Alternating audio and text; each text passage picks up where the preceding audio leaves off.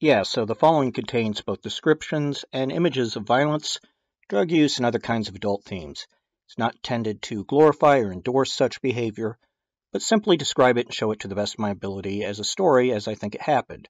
So if you're sensitive, weak, or one of these self-righteous jerks who likes to accuse me of doing that after listening to it, I recommend you go watch some Disney. Now, on to the show.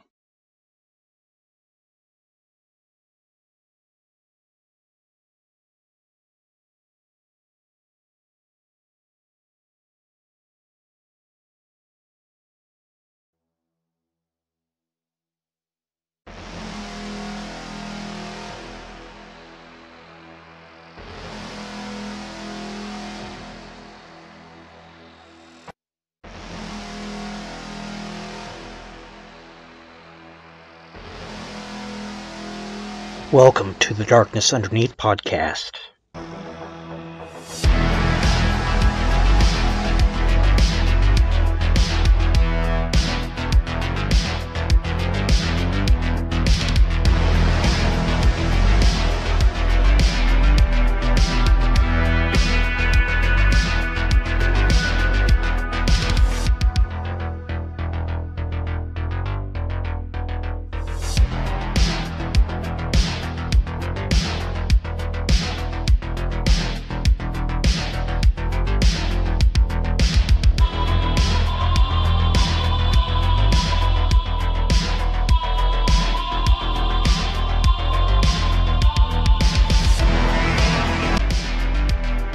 Alright, so there are really two periods that I've identified of the Westies. I don't consider the Westies anything after Jimmy Coonan was permanently sent to prison, and most of the members either dead or also sent to prison.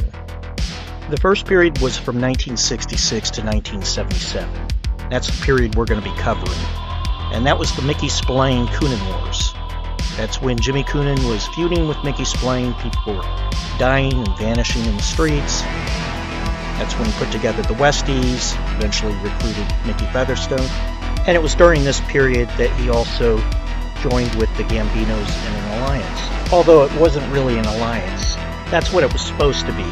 It was really the Gambinos making the Westies their bitch. Because after that, they basically just served the Gambinos as assassins. Sure, they'd still sell drugs and had their rackets on the side, but they couldn't even kill anymore without the permission of the Gambinos. At least they weren't supposed to. Now, I'm not going to talk about the second period right now. That's in 1988, while they were under the Gambino control. This is just dealing with the first period, and this will be episode 1 through 3 of the Westies, and episode 7 of Roy Demeo. I'll eventually have a Westies 4 and 5 to deal with the rest of it, but that's at the end of the Demeo series. Now, in terms of guys of Irish descent, there were really 3 guys who were the most important people to bringing down Mickey Spillane. There was also an Italian guy, Roy Demeo, but we're just talking about the 3 Irish guys, and that was Jimmy Coonan, the guy who started the Westies, obviously, whose feud led to the end of Mickey Spillane's rule. Then there was Joseph Mad Dog Sullivan. Now, Joseph Mad Dog Sullivan was never a Westie. He was a hitman for the Genovese, and he was a bad motherfucker. Think Anton Chigurh from No Country for Old Men, except somebody you might actually want to be friends with if he's not trying to kill you. And Mad Dog Sullivan would be responsible for taking out Mickey Spillane's top lieutenants. Finally, there was Mickey Featherstone. He was Jimmy Coonan's top enforcer, his bodyguard, and second command in the Westies. And his fate with the Westies would be just as important as Jimmy Coonan's. Since this episode takes place between 1966 and 1975, you're only going to see Mickey Featherstone once. Jimmy Coonan didn't really have a relationship with him until 1975. They only met once, and you'll see that scene, but you're not going to see anything more than that. You're going to hear about him next episode. And Mad Dog Sullivan, he's not going to be in it at all, because he was in prison from 1966 to 1975. Got out at the same time that this episode ends. Now, this episode is going to cover the rise of Jimmy Coonan in making the Westies and some of the lesser Westies. Jimmy Coonan was charming, focused, and intelligent. And unlike many of his criminal companions, he had 2 parents who had enough money to send him to college and give him all the opportunity he wanted. So where did his darkness come from? Now this is a question I will repeat during this episode next, to the point it might become redundant and annoying. But it is a question that really plagues me. Nobody's bloodthirsty sadism and sociopathic ruthlessness mystifies me more than Jimmy Coonan. He was often capable of being very loyal, but then the next moment he'd brutally murder a loyal friend, or frame him. Now, Jimmy Coonan was born on December 21, 1946, and he grew up in a 5-floor walk-up apartment building on 434 West 49th Street between 9th and 10th, just a short distance from his parents' accounting firm on 369 West 50th. Grew to be a broad-shouldered man, bull-necked, burly, only 5 feet 7 inches tall. He had a boyish face, a broad grin, and was often quiet.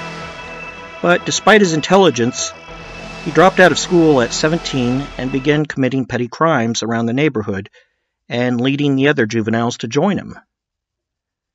And one trait that Jimmy was known for was his explosive temper.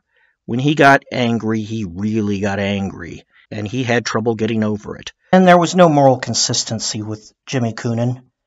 The same things that he would get so angry about that he felt was so unjustly done to him or somebody he cared about, he would then do to others times 10. But being a hypocrite is useful in the underworld. Moral hypocrisy.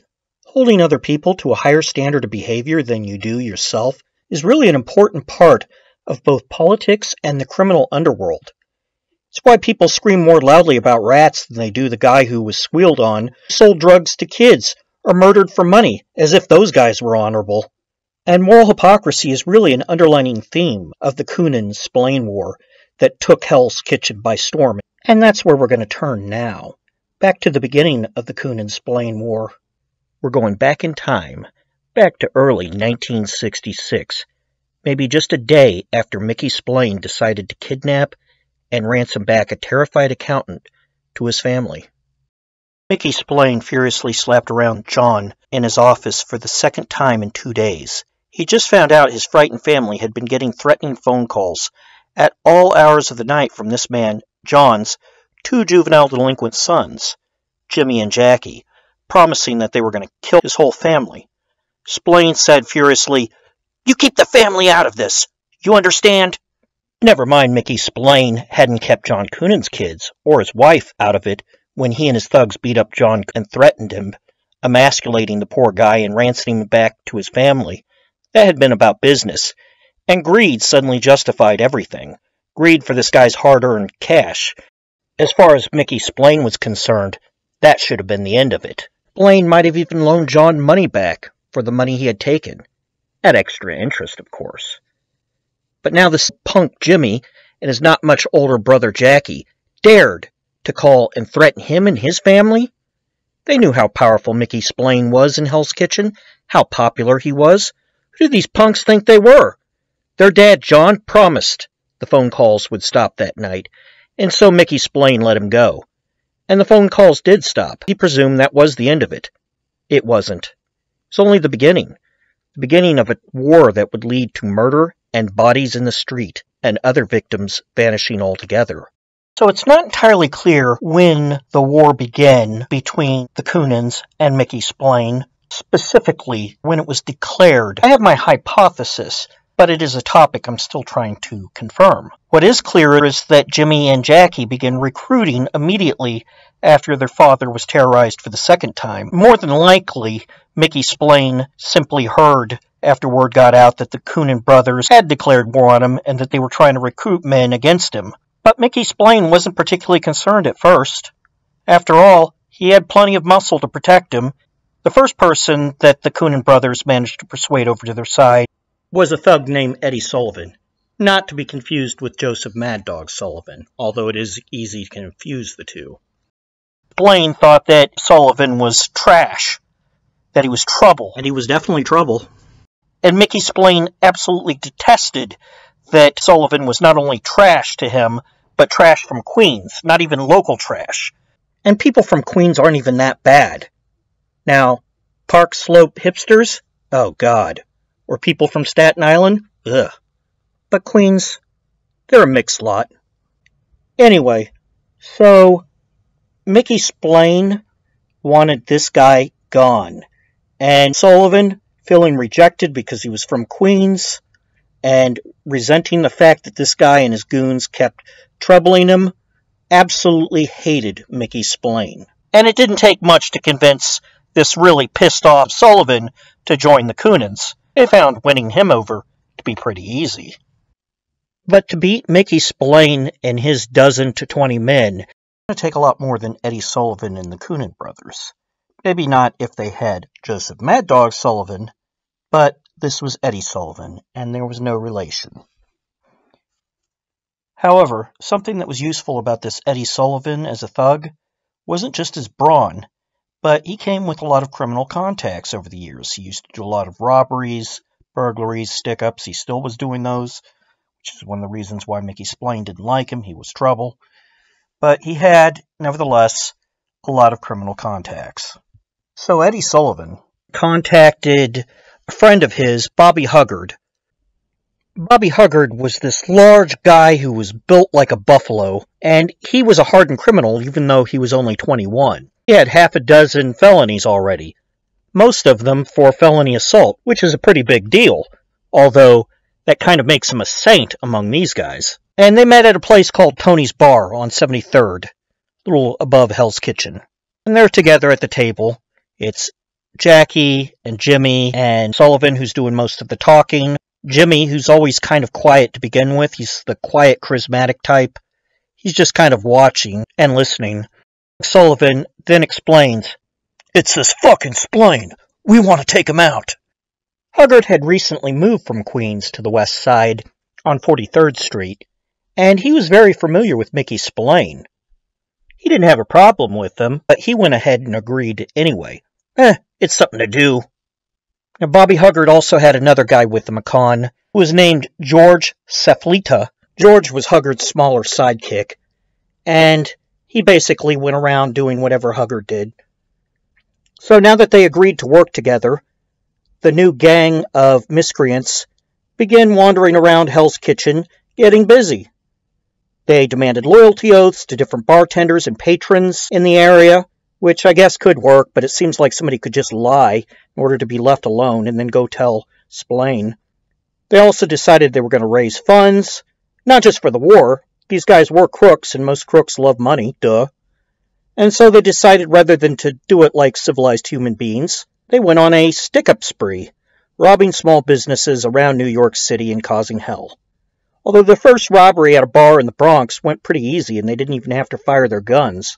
In the meantime, allegations and rumors spread all over Hell's Kitchen, and Coonan managed to recruit a new guy here and there. Mickey Spillane had decided he wasn't going to ransom or hurt Hell's Kitchen residents anymore. It was terrible for his PR, and it caused a major mess here. He even began restraining himself from violently retaliating against the Coonan brothers. But he was determined to end this, and as far as he was concerned, that Queens trash Sullivan was an outsider, so he was fair game. That's when word got out, which may or may not have been true, that a friend of Jimmy Coonan's who used to rob places with Sullivan, Bobby Lagville, had been ordered by Spillane to assassinate Sullivan. Spillane allegedly promised that the feud would end if he murdered Sullivan. He encouraged Bobby, since Bobby was a close friend of Coonan's, by saying, "Get rid of this Sullivan, then we can call a truce. Otherwise, your friend Coonan's gonna be history real soon." Now, the stories that Bobby Lagville was hired to murder Sullivan by Spillane seems a little dubious. If it were true, then why on the night that Bobby was murdered did he agree to meet Coonan and Sullivan at all when Sullivan called? In fact, Bobby was last seen at the Pearly Saloon on 9th Avenue between 48th and 49th, and he was talking to Grote. He was also a friend of Spillane's. And Grote said, "You think it's a really good idea to go meet him?" Bobby said, "I got no choice. They called me. I gotta go." I'm not sure if that's good logic, but whatever. And Bobby, like a loyal friend, then went to see Sullivan and Coonan, who abducted him that night took him out to Long Island City, and filled him full of large bullet holes. So Bobby was probably loyal to Sullivan, and he was definitely loyal to Coonan, and they repaid his loyalty and friendship with murder and betrayal. It was the risk you took when you were friends with both Spillane and Coonan. By the way, I studied a lot of crime, have a master's in criminal justice, an obsession with learning about it, an older student pursuing a law degree focusing on it. If somebody ever abducts you and you're being forced at gunpoint to an undisclosed location in a car, whether you or they are driving, just assume they're going to kill you, because I've rarely heard of an incident where that turned out okay. It's better to go ahead and just attack, and if you can cause them to crash on a highway, then you can gleefully enjoy that you're going to make them suffer too. Fuck dying as a victim. Now, I know why Sullivan was mentally fucked up, but you have to wonder about Coonan.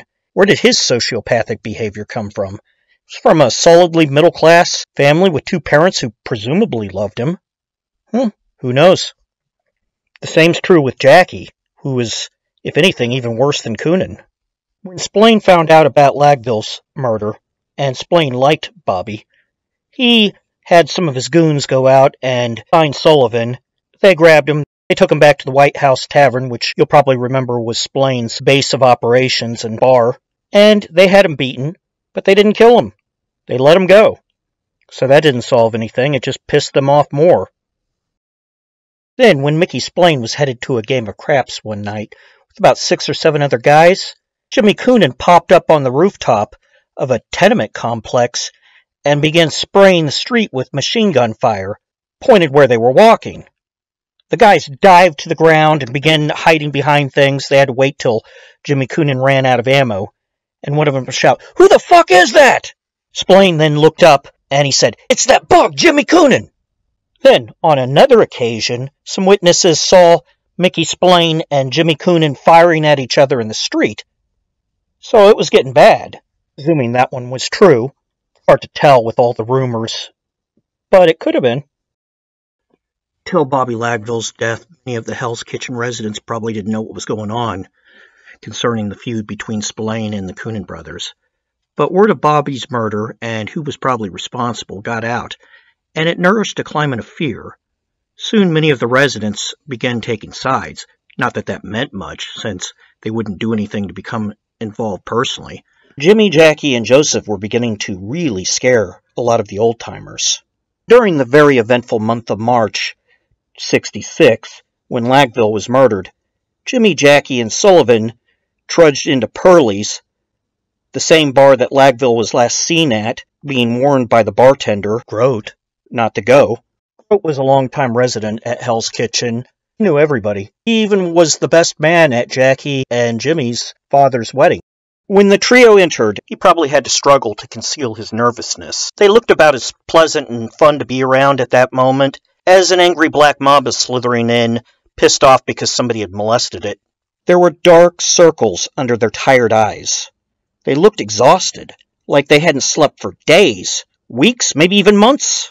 From their lethal stares, they also looked fully awake, like something had possessed them, and they would never sleep again if they didn't have to. Although Jimmy Coonan only sold drugs, he didn't use them. His brother Jackie and Sullivan were drug addicts, and I think that something possessing those two that night included white powder and syringes to keep themselves alert, and because it felt good. Sullivan was particularly intimidating. He towered over the others with eyes that were so wide and menacing, it looked like he expected Spillane to come charging in with an M16 at any moment, but that he was sure he was ready for him. And his fixed expression, which matched those eyes, was so disturbing that it made it clear he was paranoid and homicidal. Grote already knew how dangerous these guys were. After all, he'd been with Mickey Spillane the night Jimmy Coonan began firing at them from the rooftop, and at least 2 of these guys had shot and killed Bobby Lagville 7 or 8 times, and stabbed him too. After all, Bobby had been his friend and told him he was going to go meet Joseph Sullivan and Coonan right before he was killed. Not that that's something he'd tell the cops. You keep your mouth shut around here. It's especially bad to snitch on them. Grote spotted Sullivan holding a glimmering chrome machine gun between the folds of his dusky coat. At that moment, he must have been outright horrified, and he probably wondered if he was going to leave work tonight. These guys were about as mentally fit and in need of a machine gun as Genghis Khan had been for the atomic bomb. "Where the fuck is Spillane?" Sullivan said. Grote didn't know where Mickey Spillane was, but he did know that he had gone into hiding because of these three guys, and that they had been looking for him night and day for several days now. "He was in here this morning, but I haven't seen him since," Grote said. Then Jimmy's older brother Jackie interrupted. "Whose side are you on, anyway?" "What?" Grote said. Jackie sneered back. "You heard me. Don't you play dumb. Jackie, I'm on nobody's side. I walk right down the middle. You know that." The frigid homicidal look didn't leave Jackie's eyes. The men drew back and murmured amongst each other, but Grote could hear the important bits of their conversation.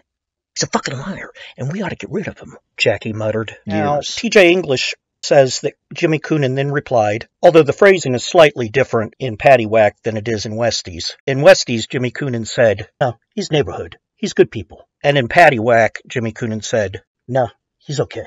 Let him live." They were both written by T.J. English, but whatever. They mean the same thing. So, the three ticking time bombs left, off to terrorize somebody else. And Jackie was so unstable at this point, it wouldn't have surprised me that if he had seen a 6-year-old passing him on roller skates, he would have accosted him and demanded to know whether he supported the Coonans or Spillane.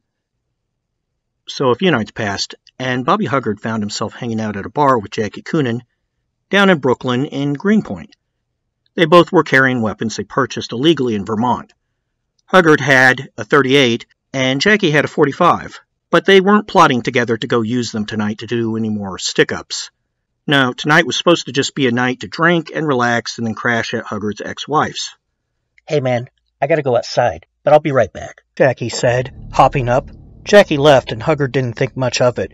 He was having a good time and really liked this Jackie with his ducktail and relaxed, funny attitude. He wasn't so sure about that uptight little brother Jimmy of his, but Jackie seemed all right. As Huggard waited, that "I'll be right back" promise turned into minutes, and then more minutes, and then an hour, and it turned 2:30 and the bar was closing.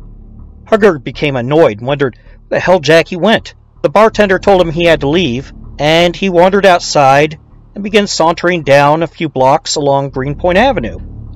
That's when he noticed the flashing lights of police cars around the corner of a tavern. Suddenly, Huggard felt anxious, and he knew something went wrong. Why were there so many flashing cop cars there? Something real bad must have happened.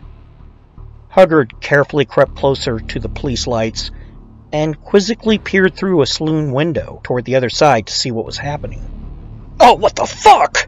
Bobby Huggard felt his stomach drop faster than an elevator. Jackie was lying face down on the street with two cops pointing revolvers at his head. Apparently he'd just murdered a bartender. Later, Huggard would find out that Jackie killed the bartender while robbing the joint because, it's just one of those things you do when you get bored and need some cash. And it's not something you're going to want to let your friend know because it's embarrassing. Unfortunately for Jimmy, that left him with two less people. Jackie, well, he was going away to prison for a very, very long time. He'd actually die of AIDS in 1988 from drug use. Jimmy didn't use drugs, but Jackie used them a lot. And sticking needles up his arm was bad for his health. So he won't be playing any serious role further in this story. But I just want to say one last thing about him. While I was researching him to find tiny details, I saw quite a few posts talking about what he was like back then, and I believe these people did meet him because it wasn't that long ago, and these guys, just like the Demeo gang, really were running all around New York City at that time. It's not like we're talking about Julius Caesar here. And so these people online, they said he was funny and laid back, and really not a bad guy. Now, I just don't understand this. It seems like if you act creepy, you're a bad guy, even if you don't do bad things. If you do bad things, and you don't have much of a personality, you're a bad guy. But if you do horrible things, but those things are horrible enough to be interesting, and you happen to have a little bit of charisma and charm, then people second-guess your bad nature, no matter how fucking horrible the things you did were. Whether Jackie Coonan liked you, or whether he was as funny as Sam Kinison, it's really irrelevant to whether he was a good guy or a bad guy. If he impulsively murdered innocent people, he was a bad guy. He might have reformed, but at that time, he was a bad guy. Jimmy Coonan. I have a feeling that Jackie was probably fiending for coke or some other drug that night, and that's why he did that stick him up and shot the bartender while paranoid. Anyway, when Eddie Sullivan and Jimmy Coonan found out that Jackie had been arrested for murder, they decided to lay low for a few days. Not long enough, unfortunately, because tragedy would follow, but for a short period, because Jackie was known as an associate of those two. But unfortunately, that's when the diabolical duo heard a new rumor circulating Hell's Kitchen that some assassins had come from the south hired by Spillane to take Sullivan out. And who cares if it's true or not, we gotta go take care of it. It was April 3rd, and the night was early. It was 8:30. Charles Candlestein was at the Pussycat Lounge he'd arrived at with the guy he just met, Jerry Morals. They'd met over at the steam room. But when they arrived, they had gotten separated, and he didn't know where Jerry went, and if he never saw him again, it would be no big loss either. Right then, Charles's eyes were drawn like a magnet to this young, attractive Jewish girl in front of him named Karen. This had some potential to lead somewhere. She was just in from Los Angeles and didn't know anybody. Well, it might have had potential to lead somewhere. That was until Sullivan appeared out of nowhere and growled, "See that stool you're sitting on? That's my stool. You see that girl you're talking to? That's my girl." Charles was confused, and he must have wondered, what the fuck? Where did this enormous rabid cockblocker come from? Karen, she didn't know what was going on either, and she just threw up her shoulders. Charles tried to be polite, but when that didn't work, they began exchanging insults, and Sullivan stormed away. Hopefully that'd be the end of it, but of course it wasn't. It was only the beginning. Like a shark that just won't go away once it tastes blood, Sullivan came back. When Sullivan returned, he had a police badge and a gun, a very large gun, and he said, "All right, police business, you're coming with me. What's the charge?" "Just get your ass outside." Now, in a situation like this, a cop isn't obviously supposed to act this way, or point a gun at you without evidence that you have the capacity to use lethal force and might do so against him. This Charles should have refused to go with them, and requested he call in some of his plainclothes buddies, and stayed exactly where he was at in the meantime, gun or no gun, because whatever that this Sullivan is going to do with that gun, with you in a place where nobody can see, is probably worse than what he's going to do with a crowd around you. Sullivan shoved Charles past the patrons and out into the street, where Jimmy Coonan had his acquaintance he'd arrived with, Morals, up against the wall where he searched him. Next, the two men were pushed into a small, compact car, obviously not a police car, which should have been a dead giveaway. More than likely they were just scared, and it made thinking logically hard in that situation. The car then jettisoned off.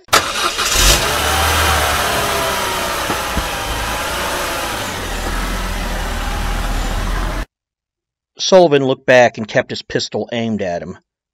Charles and Morals were squeezed between Jimmy and another recruit, and they began driving across town. "You know, if you guys had 2,000 on you, we could settle this thing right now," Sullivan said. So that's what this was about, Charles thought. It was a shakedown.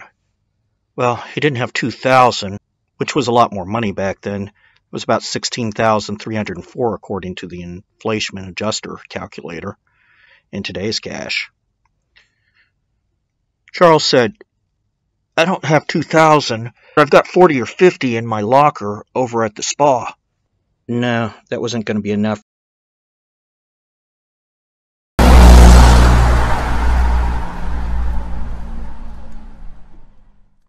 Over the Queens Bridge, past Long Island City. Along the way, the driver turned around, taking his eyes completely off the road, as if the thought of crashing was unfathomable to him, and he said with a threat tinged in his voice, "Are you sure you don't have any money?" Charles shook his head no.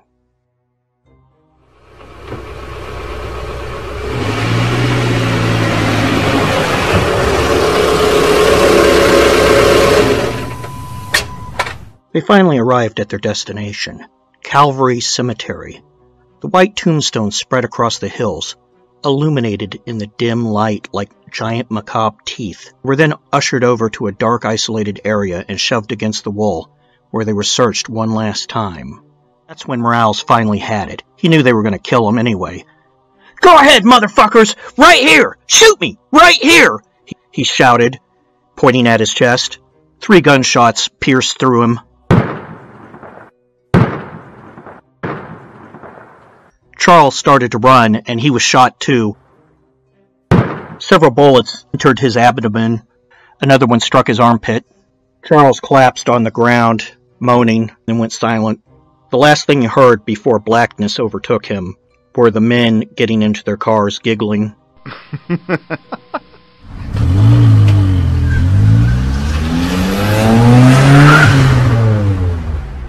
The joke was on them, because it was amateurs' night that evening, and Charles survived. He not only survived, but he was fully able to ID these guys and provide the police with enough information to know where to go looking for them and what they appeared like. Coonan and Sullivan made a lot of mistakes that evening, but I'm not going to discuss them in detail because I don't want to potentially help some deranged asshole out there become a more effective killer.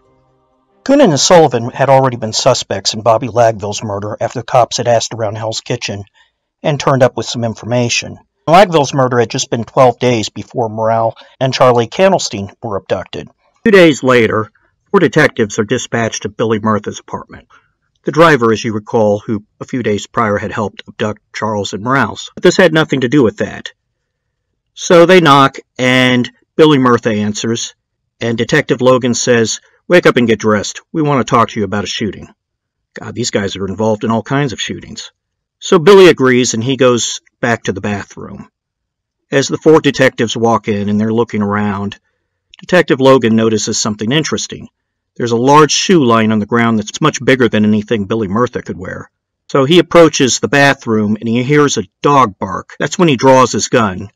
And he says, "Come on out." The door opens. Billy starts to come out, notices the silhouette between the shower curtains of a large man. And he yells to him, "You, come on out too." Sullivan comes on out and he's in his underwear. But that isn't enough for the detective. He goes ahead and grabs the shower curtain and pulls it wider. And there's Jimmy Coonan in his underwear too. So either these guys have some kind of gay business going on, or they're up to no good. The detectives arrest them, suspicious that they were involved in another shooting, and it was on May 12th, just 37 days after the Candlestein-Morale shooting, that Charles Candlestein was wheeled into a courtroom and identified these guys. Now, because the justice system, back in the 1970s, was completely weak and pathetic in dealing with serious criminals in New York, given they had a detailed description of all of them by the eyewitness, they were able to put them in that location. And New York works by felony murder. That should have been a slam-shut case, and they should have been able to get at least 20 years for both those 2 guys. Jimmy Coonan managed to plea bargain down to felony assaults for a murder and an attempted murder, and he was sentenced to 7 to 10 years, and only served 4 years. So 4 years for a murder and an attempted murder. And he might as well have given Jimmy Coonan a hug before he was sent off to prison. Now, Eddie Sullivan had already been arrested twice before for felonies, so that made this guy a 3-time loser in old-time language. And he was sentenced to life, so no more Eddie Sullivan. And while these 2 guys were being sentenced, Mickey Spillane wasn't really paying as much attention to them anymore. He started focusing on the Mafia, which he considered a much more serious threat, for good reason. Even when Jimmy Coonan got out, he wouldn't show that much concern. Mickey Spillane hated the Mafia. They had a long-running feud, the Irish and the Mafia, going back to the old days of Omen. When the New York Coliseum was built in the 50s and opened in 56, the Irish had to share the profits with the Mafia. The same was true with the Garden. Tons of money, they had to share it with the Mafia. "This is our territory. The Italians got no business taking their pound of flesh," he groused. As far as he was concerned, sharing profits with them in his area was a shakedown. And honestly, it was a shakedown. The Mafia wouldn't have been okay with Mickey Spillane coming into their neighborhoods and demanding equal share of the profit. The Mafia are bullies. Everything they do is a shakedown, if they're not dealing with you equally. One way that Mickey Spillane retaliated, since he couldn't retaliate directly, started kidnapping made men and demanding ransom. And the Italians actually tolerated it, so long as the ransom was never more than 10,000 to the 15,000 range. Mickey Spillane wasn't the only guy to do this, believe it or not. And then they'd be let go. That's the other thing. Don't hurt them either. Unfortunately, something went wrong one day, and Mickey Spillane had this guy, Siccardi, kidnapped by Eddie Kaminsky. But then Siccardi vanished, so Siccardi must have tried to escape, and Kaminsky had to kill him. And what does Kaminsky do when he kills somebody? He makes them disappear. He cuts them up. He throws them in the river. That didn't go well, and now the Italians are pissed. It's mostly the Genovese in that area, and the Genovese are led by Fat Tony Salerno, this obese, cigar-chomping Italian who looks straight out of some 1980s cartoon villain, like a stereotype of a mob boss. It's actually a surprise they didn't retaliate. You consider they've got 200 made men versus Mickey Spillane's 15 guys. But then comes along the Javits Center. They're going to build this massive convention center, which everybody knows about today, I hope. And it's going to be one of the most lucrative projects in New York City history. And Mickey Spillane said, you guys aren't allowed at the table. You guys can be my junior partners, but we're in charge of this. This is our territory. And the Italians are furious. And at first they agree, but they don't really agree. They're just biding their time. Spillane's followers, they think this is suicide. They're declaring war on the mafia. There's no chance they can win. So when Coonan gets out, many of them are going to go leak over to his side. So Jimmy Coonan was released in the fall of 1970, and he was a leaner, more muscular Jimmy Coonan. He'd been working out at the gym regularly for the past 4 years, and he hadn't eaten a lot, not any more than was necessary, because prison food is disgusting and tasteless. Now it was time to find a job and make money. And although Jimmy Coonan was smart, he didn't have much in the way of formal education and skills that are going to apply to a legal workforce. On top of that, he had a felony record, so his chances of getting a good job with that on his record were pretty low. So he took a boring job as a carpet installer, but he couldn't stand it. It was just too boring for him. And within months of being released, he was hijacking warehouses, robbing liquor stores, and kidnapping local merchants like Spillane used to do, including a known mobbed-up connected taxi broker in Long Island. It's funny that he thought that was such a horrendous crime, that it was so despicable when Spillane did it to his dad. But he didn't have problems doing it to anybody else's dad or anybody else.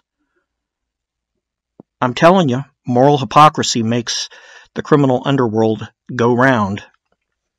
Anyway, that taxi broker with the mob connections was a disaster, and the victim leaped out of the car in handcuffs and ran down the street till he found a cop. And when Jimmy Coonan returned to Hell's Kitchen, he was arrested, put in jail, and was to be put before a grand jury. However, suddenly there were no witnesses, and even the guy he kidnapped decided he didn't want to talk. There's a culture value there, and you weren't supposed to snitch. So Jimmy Coonan was released, and he'd gotten really lucky, but he realized that time he'd gotten really lucky, and if he wasn't careful, he was going to press his luck and be back in prison for a lot longer.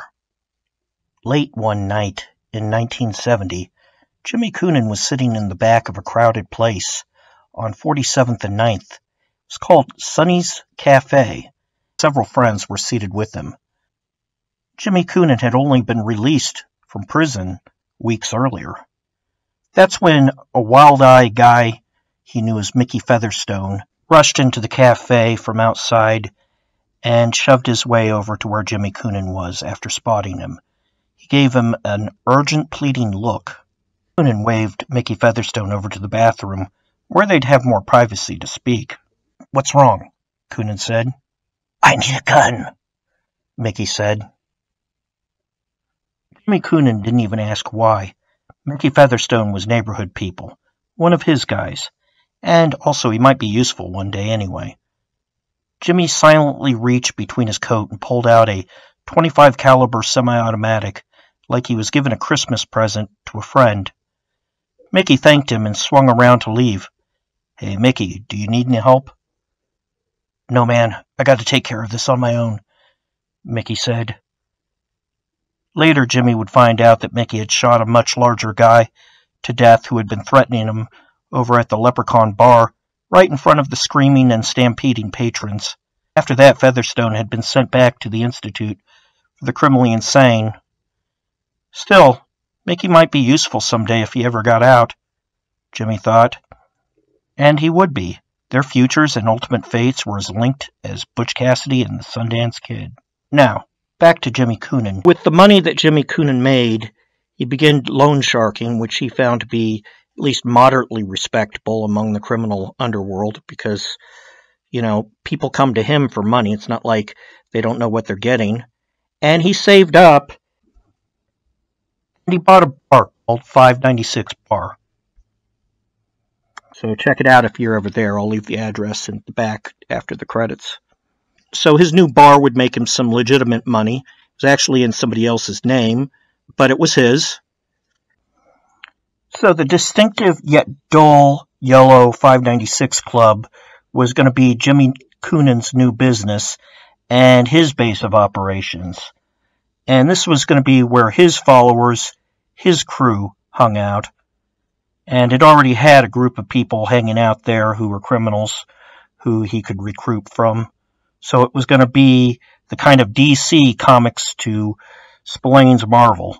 They were moving in, they were 3 blocks away, they were competitors now. Let Spillane know he was there. And a lot was going to happen at that Club 596. A lot of very unpleasant things. So in the following years after Jimmy Coonan got out, he was once again getting a reputation as somebody dangerous and a kind of wild cowboy, unpredictable with his stick-ups and kidnappings. A few years after he was released from prison, between 73 and 74, a longtime resident and loan shark, Anton Luzich, approached Coonan at a local joint. Now, Luzich was of average height, with a mix of a graying goatee and short beard. And he'd been born in 1919, making him in his 50s now. And although his 50s isn't exactly old, his body had betrayed him early, and he had a premature heart condition, making him unfit to enforce anything if somebody didn't want to pay. And to be honest, even when Anton were young and fit, he wasn't really much of a fighter then either. He always preferred to use other people as his muscle. He didn't even know how to fight, for that matter. Anton Lusich was looking for a partner who could be both his muscle and who was smart and who could share investments on loans with him. And he, in return, would teach that man the loan sharking business. And, well, Jimmy Coonan had a little bit of experience in that business. It was nothing like Anton Lusich, so they had something to give each other. And obviously, that was the man that Anton Lusich won for the job. "Jimmy, you're a good kid. A smart kid. This cowboy shit is beneath you. Why don't you go in with me? Partners. We front the same amount. I teach you the ropes. Share my wisdom. All you gotta do is provide the protection." Okay. Sounded good with Jimmy. So it was around this time that Jimmy Coonan became infatuated with a local woman named Edna. Now, Edna was a woman who was a widow. She had 2 kids. Her former husband, before he died, her late husband, died of ODing.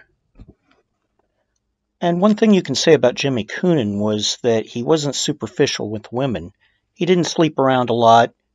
He preferred one woman. And when he finally found that one woman, it wasn't a model, which he might have been able to attract with his status and money. It was a lady who looked kind of like a water buffalo and had the personality of one, too. And she had dated around a little bit, but she was single as of this time. Her last boyfriend was Billy Beatty. Jimmy Coonan, who could sometimes be really polite, actually went down and asked Billy if it was okay.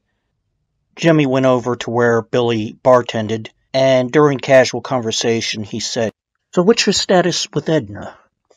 Billy replied, "I haven't seen her in a month. As far as I'm concerned, we're done. That's good to hear. I've been hanging out with her myself," Jimmy Coonan admitted. Billy replied, "Hey, knock yourself out."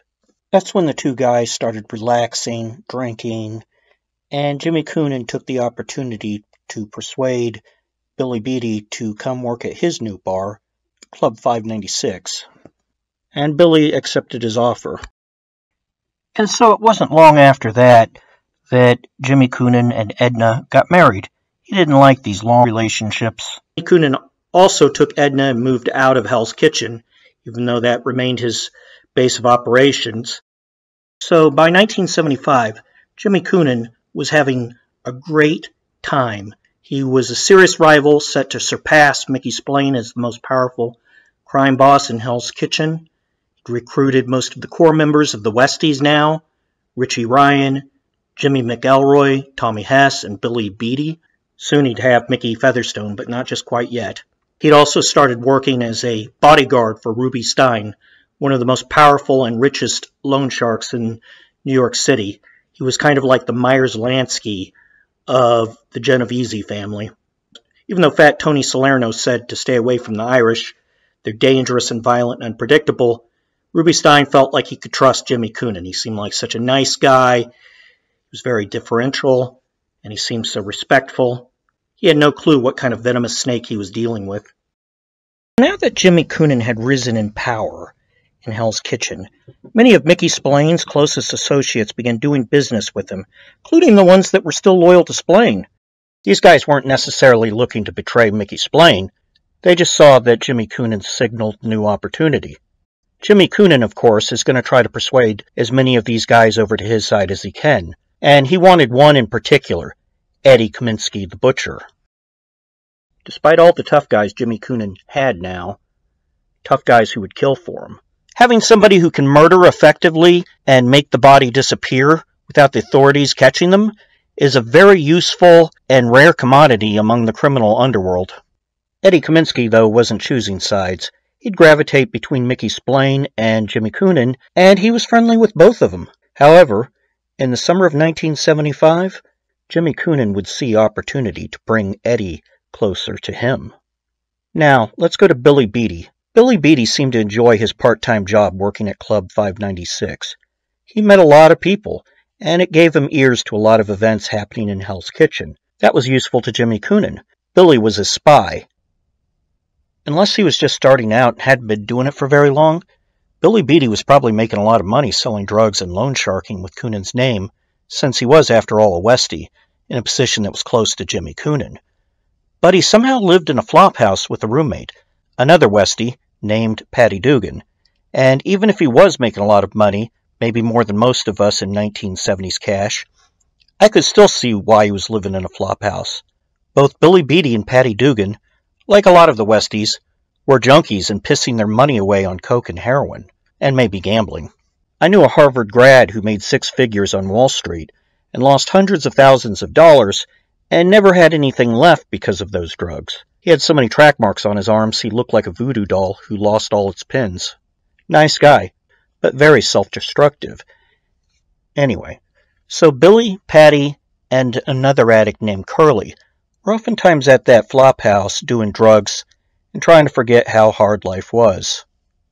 So Patty and Curly were really close, and they had been for most of their life. Now Curly, he wasn't a Westie. He was just a guy who was well-liked in the neighborhood, and even Eddie Kaminsky loved Curly. They'd oftentimes play Rhinestone Cowboy from the jukebox and sing together, Rhinestone Cowboy. Kaminsky gave Curly that nickname. Unfortunately, they were going to have tragedies that were going to play into Jimmy Coonan's plans to try to win over Eddie Kaminsky and bring him into the Westies. And these plans would lead to one of the most horrific murders in the modern history of Hell's Kitchen. It started around June of 1975. Another part-time bartender at Club 596, Charlie Kruger, was loan sharking in Queens, using Coonan's fearsome reputation, but not giving Jimmy a cut. Jimmy was furious when he found out about this. Homicide was in his narrowing, hate-filled eyes. He wanted to kill this guy. At first, he was going to kill Kruger, but then he had a much better idea, one that was more utilitarian. He'd get his money from Kruger and then some, and Kruger would be taught a lesson. Billy Beatty and Patty Dugan contacted Kruger one night, calling him up and said, "Hey, we need to borrow some money. Come down to Club 598. Kruger, always eager to make some extra cash loan sharking, went right down there. That's when Patty and Billy overpowered him, tied him to a chair, and pistol whipped him over and over and over, not holding back, until Kruger's face was bleeding, gushing blood from his nose, his lip torn, his face bruised purple, black, and blue, swollen eye, and barely able to talk, his jaw possibly broken. They told him he better get money for a ransom fast, and Kruger better find it from somebody who had the money. And then they suggested Jimmy Coonan. Of course, this was all a setup that Kruger didn't know about. So they let Kruger call Jimmy Coonan on the phone at that bar, and Jimmy, of course, acting, reluctantly agreed to pay the ransom as a loan at 5 points, which was pretty high. Kruger was easily duped, and after that, not only did he eagerly pay Jimmy back that money, he saw him as his new hero and quit using Jimmy's name without giving him a piece. Now, fast forward a couple months to August. So one day, at Club 596, Jimmy Coonan's club, as you remember, Curly's horsing around with Patty, and as a practical joke, he pulls out a pistol and points it at his friend, Patty Dugan, who's terrified. What the hell? His face turns white. But then he realizes that the gun isn't loaded. Everybody laughs. And Patty Dugan's terrified look transforms to rage, and he charges Curly, shouting, "You pointed a fucking gun at me!" Guys in the bar intervene and grab Patty Dugan and pull him away. Well, with a normal, mature person, they'd realize that Curly didn't mean any harm, and they'd let it go. They're friends. It's not worth losing your friendship over. But Patty Dugan wasn't normal. His brain was obviously muddled by drugs, and maybe he was mentally defective to begin with. And it makes sense that Patty Dugan wasn't normal. He was a Westie after all. Kind of whiny Westie, but a Westie. Later that night, Curly, he's standing in front of his apartment, and Patty Dugan, not being particularly bright or self-controlled, decides that the solution to his pent-up rage is to walk over and feed Curly a .38 to the temple. You have to wonder where Jimmy Coonan finds these rejects. Demeo didn't exactly profile kids for their college potential, but at least they were smart enough to be highly efficient at what they did, and if they weren't, Roy would ghost them. Now, Jimmy Coonan, well, he seemed to recruit his guys from the nearest crack house full of homicidal sociopaths barely able to tie their shoe, or do much of anything else besides shoot guns and speedballs. Now, don't get me wrong, I have a lot of sympathy for addicts. I think it's a disease, not a moral failing. I'm making fun of the Westies and how they behaved with their addictions. Not every addict acts like the Westies. So the residents of Hell's Kitchen were horrified by Curly's murder, and it made it even worse that his best friend did it. Fear for themselves, horror, disgust. Patty became a pariah. His roommate, Billy Beatty, cried, "Why'd you kill your best friend?" Patty didn't have an answer. "I don't know. I just really don't know," he said. He missed his friend Curly a lot, and he immediately regretted his decision, feeling horrible guilt and self-hatred. He began doing more and more heroin and felt suicidal. And the neighborhood, well, they were really, really pissed. People began talking about killing Patty. People looked at him with disgust. And everybody wondered why this neighborhood had become so violent and barbaric. But nobody would tell the cops that Patty did it. Snitching was bad. Getting involved was dangerous. That neighborhood liked judging other people, but they should have been judging themselves too. They were complicit. Then one afternoon, a furious Eddie Kaminsky stormed up to Patty Dugan at the Sunbright Bar, where he was sitting, stoned, and he snarled, "What kind of scumbag kills his own friend?" Patty looked at him calmly with drugged eyes, reached into his jacket and pulled out a pistol, setting it on the bar counter. "Go ahead. You can't make me feel any worse. Blow my fucking head off." "Oh no, you're not getting away that easy," Eddie warned. But Patty Dugan, he'd already been a mess, and at this point he was an even bigger mess, and his craving for more and more smack was like a black hole. He'd do anything to feel good about himself at this point, to keep the guilt and self-hatred at bay.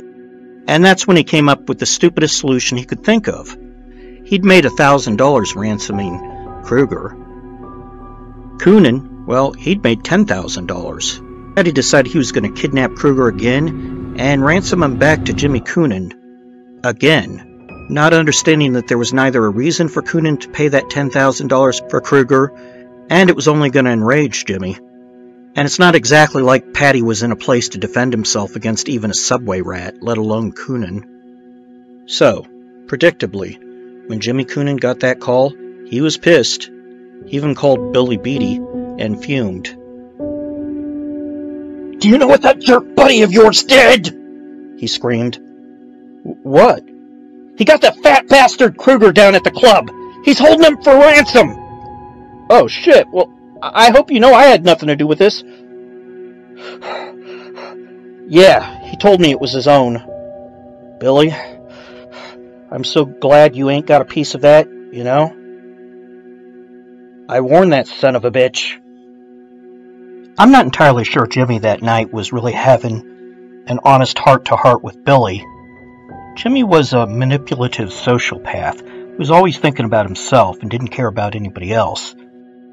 He already planned on doing what he was about to do, and he was trying to make sure Billy was on his side and would go along with the murder of his friend.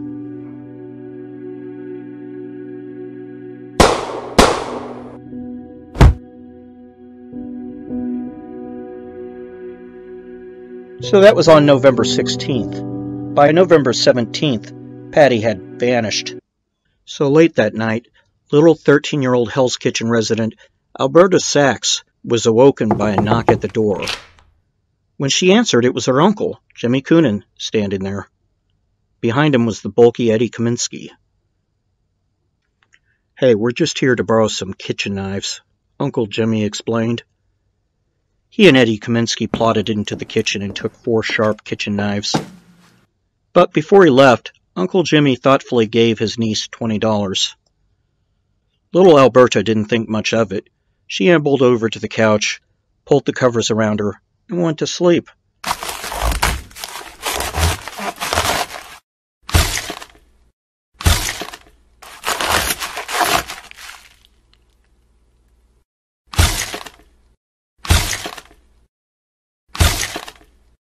An hour passed.